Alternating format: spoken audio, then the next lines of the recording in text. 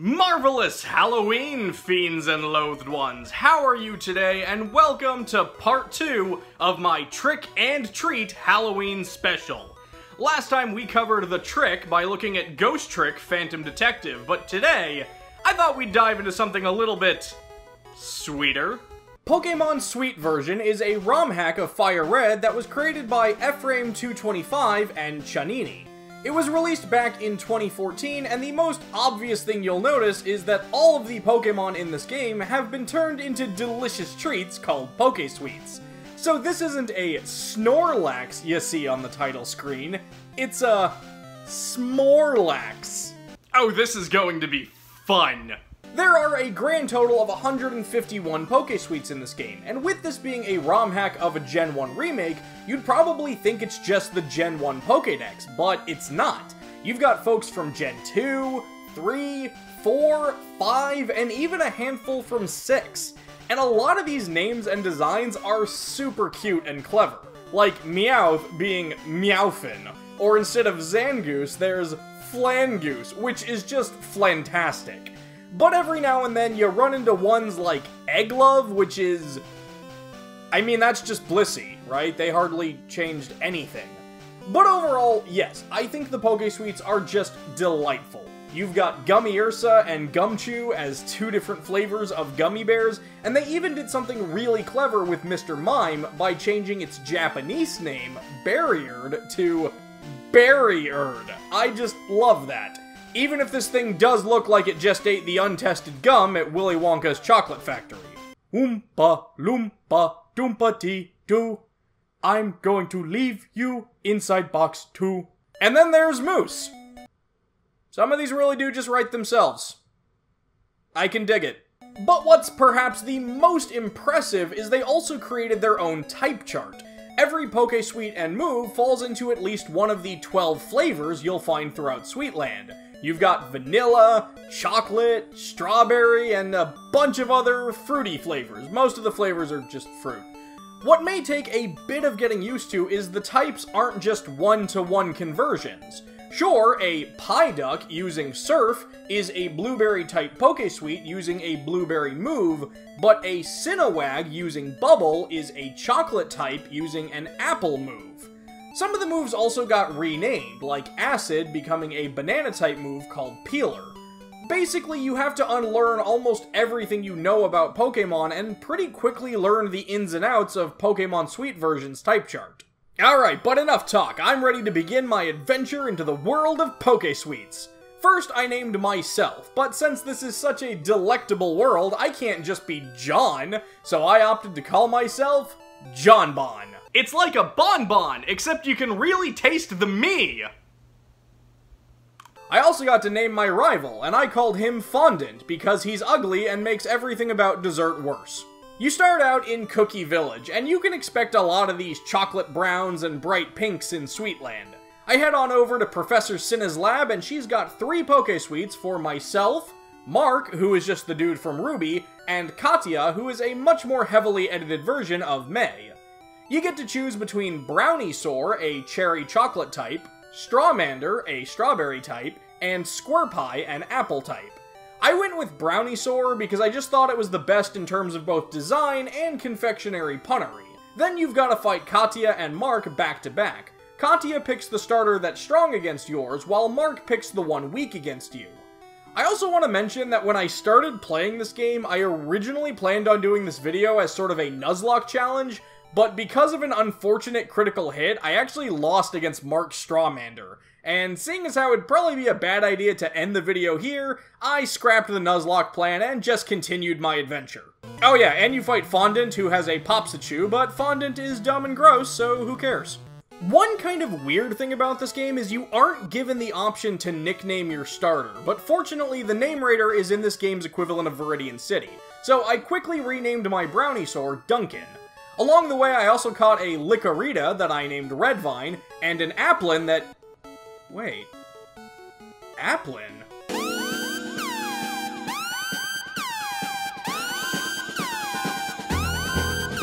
Huh? Sorry, I was thinking about something else. Yes, an Applin that I named Honeycrisp. As I worked my way through Flower Forest, I fought a few bug trainers and quickly learned that most trainer battles in this game are double battles, with only a few exceptions. Before getting to the first gym, I also caught a Popsichu of my own, and instead of naming her after a brand or a type of orange, since it's an orange type, I named her Liz, after the lead singer's stage name from the band Freeze Pop. Oh, Freeze Pop. You got me through some tough times.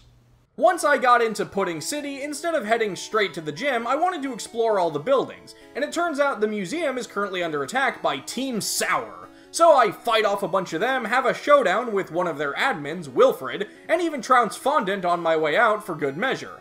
Now I'm ready for the first gym leader. Unlike most gym leaders in Pokémon, Beryl does something kinda cool. Rather than specializing in a specific type, he has one Pokémon from each type of the 3 starters, and his team is built around his nickname of him being the Jawbreaker, cause his Pokésuites are all tough to bite. Oh yeah, also, poison in this game was changed to the Hunger status, and the Pokésuites literally eat themselves. It's kinda messed up. Also G, changing something that was already established to Hunger. Where, oh where have I heard that before?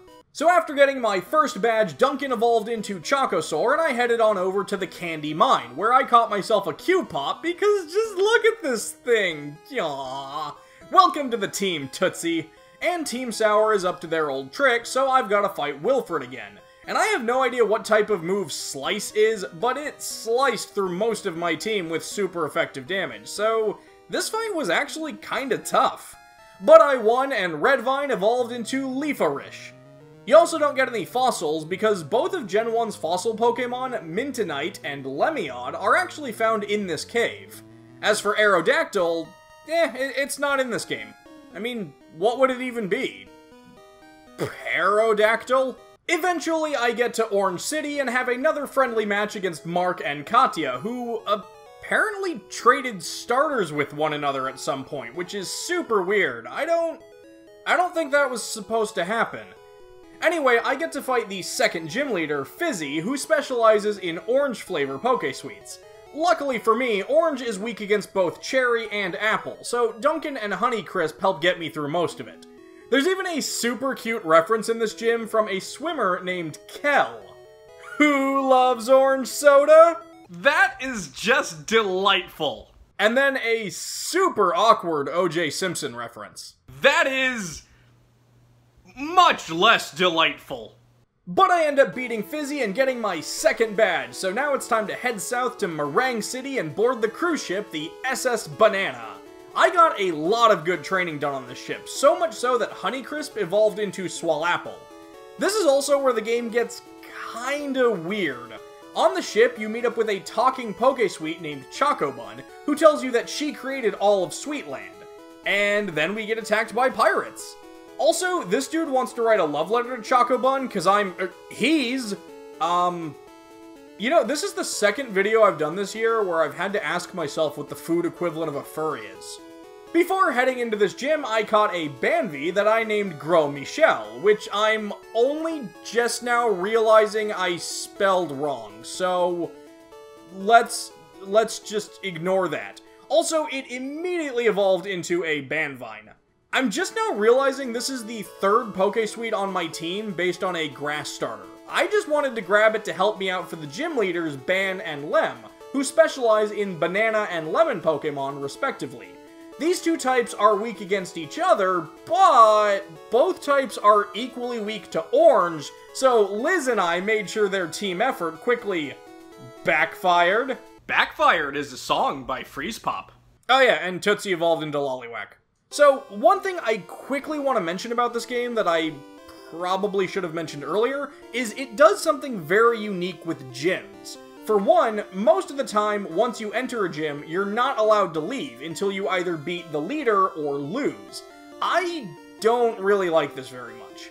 The other thing that I do like is you're free to challenge the gym leaders as many times as you want, and this actually makes them a really great way to train. Except for some reason you can't repeat the last two gyms, you know, the ones I'd actually want to train in. But this is still so much better than just knocking out wild Pokesuites that are like 10 levels lower than you.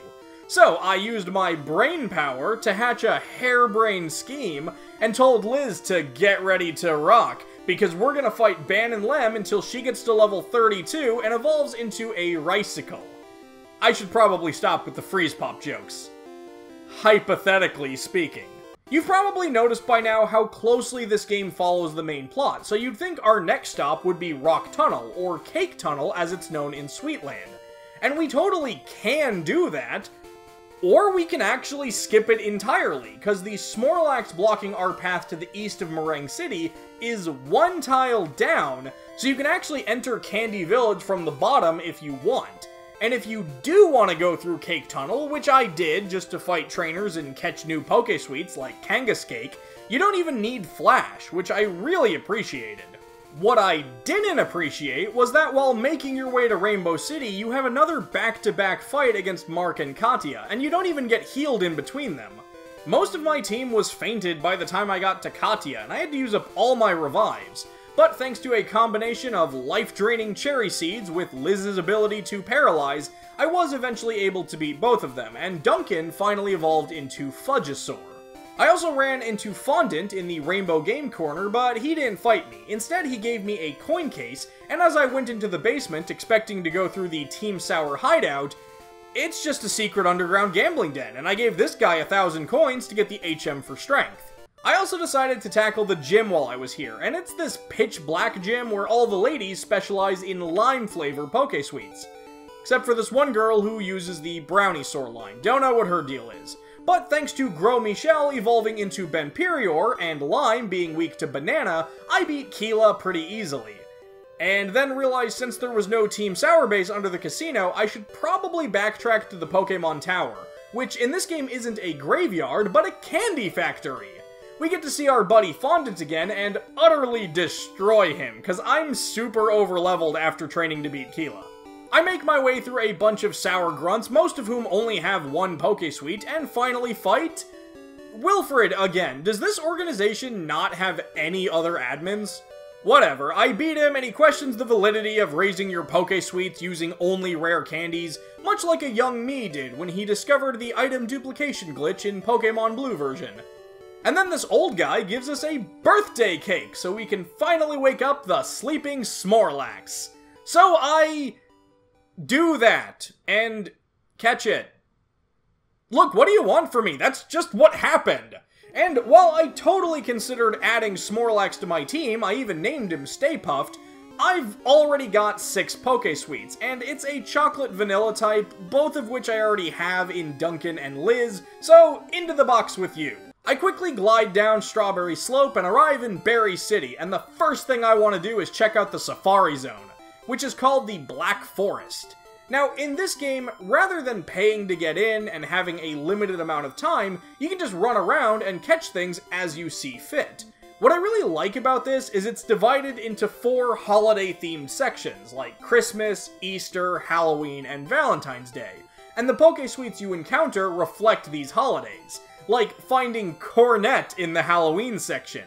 Even though I already have an awesome orange type in Liz, I super considered using this thing in my party, cause, you know, this is a Halloween video, he's a candy corn, but then, thanks to a battle in the Black Forest against Hex Maniac Tharja, yep, I saw that Cornet evolves into just like, it's Banette, but it's wearing a pumpkin suit, and it loses all the fun candy corn aesthetic it once had, so screw that. I made my way to the secret house, but this guy can't give me my prize because it was stolen by the pirates I fought back in Meringue City. Eventually I beat them up, even taking down their leader, which allowed Redvine to evolve into Leganium. And just like the real Meganium, this seems like a major downgrade from its middle stage.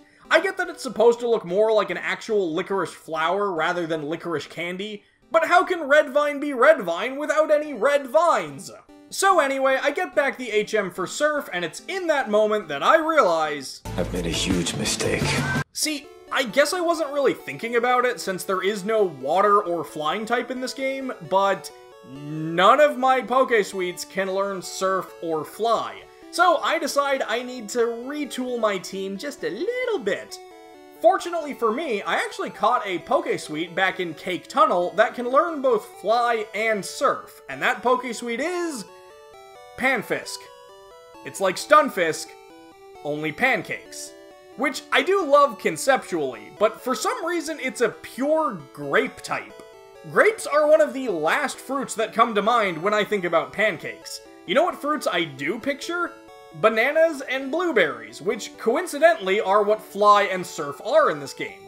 So, I make the tough decision to swap out beloved team member Tootsie for Panfisk. I teach it both HMs and fly to the name raider to change his name to Bisquick. Welcome aboard, Short Stack. He's a little underleveled, but as luck would have it, Berry City is where I grabbed the experience share, so he'll catch up in no time.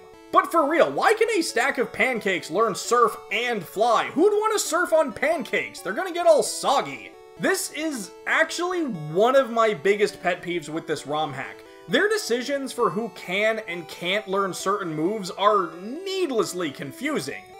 Redvine is a raspberry lime flavor Pokesuite, and serendipitously, Strength and Cut are a raspberry and lime move respectively, which would have been awesome to get stabbed from. But for some reason, Redvine is unable to learn Strength, even though almost every other member of my team can. Real Meganium can learn it, why can't this line? Also, here are 6 Pokesuites. I want you to guess which of these can learn Fly. If you guessed all of them, you're wrong. If you guessed all of them except the one with wings, you're right. Yeah, I get that some of these might be references to things, such as Moose flying like one of Santa's reindeer, or Squirpie being a nod to Gamera, but come on. Surf was especially tricky because it seems so random who can actually learn it. Some Pokesuites whose original forms could learn Surf still can, like Squirpie, Cinnawag, and even ones like Kangaskake, even though they won't get stabbed from it in this game. But others like Lollipop, Bananos, and Ferment can't. Perhaps the most confusing is that the Oshikone line, which is based on a water type, and is a blueberry type that would get stabbed from Surf, can't learn it, but slightly different shade of blue Metatite totally can. Okay, sorry about the rant, I'm a little salty about losing Tootsie, okay? The gym leader of Berry City is Barry, and it's not even like Barry with an A, but he might be my favorite gym leader in this game. Why? Yo, listen up, here's the story. I was a little worried about this fight because Blueberry is only weak against Lime and Strawberry. I don't have any Strawberry moves, and my only Lime user is Redvine, who is also part Raspberry, which Blueberry is super effective against. But surprisingly, this battle was super easy. Even with his Pokemon being higher level, most of them went down without any issues. The only trouble I ran into at all was at the very end when his Barrier killed Redvine with a super strong counter, but by that point it was far too late for him, so hey, as they say, Dabba Dee, Dabba Die. Next, I make my way back to Grapevine, and of course Team Sour has taken control of most of the city. But I take on the Baking Dojo, and my prize for winning is both a Strawmander and a Squirpie. Pokemon Sweet version wants you to be able to completely fill out the cookbook, so I definitely appreciated this way of making sure you can get the other starters. Unfortunately, there's no breeding in this game, so if you were hoping to do a living Pokédex cookbook, you're sure's out of luck. So I get ready to take on the Sweet Factory, and there's really not a lot to say about this one. It's virtually identical to Silphco from the main games, except at the very top, instead of the president of Silphco, we've got to save Chocobun and her sister by once again fighting Sour Admin Jerk. The dialogue implies this is still Wilbur, so I think Jonbon is just being sassy. So I do want to clarify something about the writing in this game. It's pretty darn good, and feels in line with a traditional Pokemon game. There are no awkward curse words and minimal spelling errors, but Grapevine's gym is perhaps the most out-of-traditional Pokemon experience I've seen so far. The champion making guy is like, yeah, teleporting puzzles suck, huh? But apparently when you beat a trainer in this one, they'll actually give you advice on where to go next. I like that. In theory, because I just brute forced the teleporters without fighting anyone. and I make it to the gym leader, Lavender, who is incredibly wine drunk right now. The fight is pretty easy, with the only one who gave me any trouble being her Grapepalm, who can not only confuse my team, but has the Flash Fire ability, which I guess applies to orange moves in this game, since Liz's Orange Bolt is useless against him. After I win, I have Bisquick fly me back to Cookie Village, so Bisquick can surf me through Cookie Coast, and yes, it's still very weird to me that a stack of pancakes can do both of those things, but I'd be lying if I said Bisquick hadn't become a valued and beloved member of my team by this point. Much to my surprise, on my way down, I get ambushed by the pirates and thrown into the Pirate Fort, which is basically like the Cinnabar Mansion, but you have to escape from the depths rather than going into them to grab a key, which I kinda dig. As I try to leave, I get ambushed by a pirate at the door who tells me, "Not so fast!" But I wasn't expecting him, so I clicked by it too fast. The gym leader on this island is... I have no idea, because the pirates took over the gym, and I've got to fight the pirate captain, who uses raspberry flavor Poké-Sweets. I'm a little worried, because his gym sign says he's won 100 times and never lost a fight. Oh, but wait, we think that may be a lie. Huh, well that's a relief. Something I found really strange about the captain's team is that at level 48, he still only has a Leaforish. There are so many trainers in this game that have their Poké-Sweets evolved when they shouldn't be yet, and not evolved when they totally should be. Whatever, I end up beating him and then head straight to Flower City for one final showdown with Wilfred, who is apparently a jerk because he grew up being forced to eat burgers and tacos rather than delicious sweets. I weep for you. Now, he uses vanilla types, which may seem like an odd choice for a final gym since that's basically the equivalent of normal, but at the same time, I also thought it was kind of brilliant since it doesn't have any weaknesses. But it also doesn't resist anything, so I'm able to just unleash everything I've got and take him down without much trouble. Now, when it came time for Victory Road, or Rocky Road as it's known in Pokémon Suite, it's basically the exact same layout as the main game, except, you know those annoying strength puzzles? You don't have to do those. Pokémon Suite kinda does this a lot. I definitely appreciate all the little ways it makes things a bit more convenient for the players, but it basically meant that I was able to skip over half this dungeon because I didn't have to do anything. But I'm glad I did, because in a nice twist, before you can enter Cake Castle, you have to battle against Mark and Katya one last time, who have apparently decided to rectify that confusion of switching their starters, and apparently ditched their starters entirely. Seriously, neither of them have their starters on their team. Who do they think they are? Me in 90% of the Pokemon games I play? Mark's highest level Poké-Sweet is Ice Sundae, whose cherry eyes I find deeply disturbing, and Katya has apparently upgraded to an Emposh. Then my final challenge is against the Pastriots. I get it! Steve, Sarah, Sen, and most interestingly, Professor Cinna herself. I really liked this. It reminds me of that cut battle against Professor Oak from the original Pokemon games. As for their teams, there isn't really much to say. They don't seem to adhere to any specific flavor or even any sort of aesthetic theme for their teams, at least not as far as I can tell. And all of their Poké-Sweets are level 58, so there isn't any noteworthy ramp-up in difficulty as you go through them. Fondant is there at the beginning, but apparently he's not supposed to be, and he gets quickly shooed away. This game's equivalent of a champion is we have to fight Dark Chocobun, who apparently believes that humans must be wiped out because they just want to eat all the Poké-Sweets. I mean, sure, I'd eat Chocobun, but not in the... The weirdest thing in this fight is that she sends herself out in battle, so you'd think after beating her, the fight would be over, but her moose is like, I guess we're still doing this. Dark Chocobun sees the error of her ways, cause regular Chocobun cries a bit, and I guess that takes care of that. I'm declared king or champion or whatever, and then the credits roll. Now, of course, there is more for me to do in this game if I really wanted to, like explore the caves where this orange Cryagonal is considered a legendary for some reason, or I could go catch Mewtwo, but it has a spoon, or even catch Reginger, which is a really clever name. I gotta hand it to them on that. There are even optional boss fights against champions from other far-off magical worlds, where instead of being made of desserts, all the Pokemon are babies, or clowns, or music-based. It's kinda weird. And there's even a former champion who uses a team of level 100 legendaries, and yeah, I think I'll stop here. Pokémon Sweet version is good. Really good. It's got a few hiccups here and there. Some of the sprites are a little awkward. I mean, just look at Bisquick's party sprite. Yikes. But there was clearly a lot of love and imagination put into this. I never encountered any horrible deal-breaking issues, or as my buddy Chet would say, bootleg blunders that made me hate the game. The only issue I ran into was sometimes, very rarely, the game would get stuck on a black screen after I left a gym, so the only thing I really advise is just save your game before you leave a gym, especially if you've been using the gyms for training and haven't saved in a while. Overall, Pokémon Sweet is a pretty solid, well-built ROM hack, and the new type chart really helped make this a brand new take on a beloved franchise for me.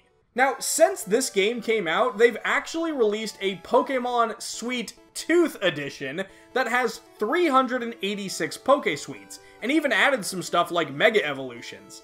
I haven't played that one myself, but if it's something you'd be interested in seeing me talk about on the channel, feel free to let me know in the comments. I had a blast with this game, and would absolutely consider playing that one too.